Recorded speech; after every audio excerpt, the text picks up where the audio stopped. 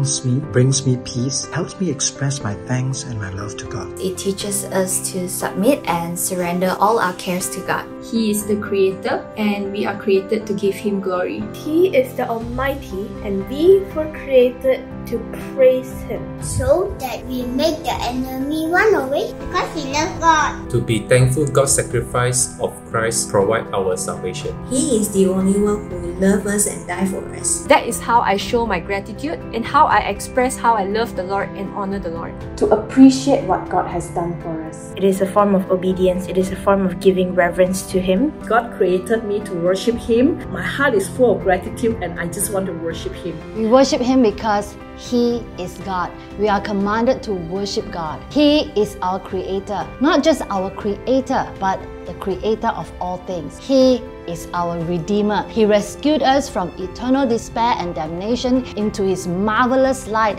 and eternity in His presence. And we worship Him for so many more reasons. Worship is about God, but God does not need our worship. We are the ones who need to worship God. Worship doesn't change God. Worship changes us more to be like Christ.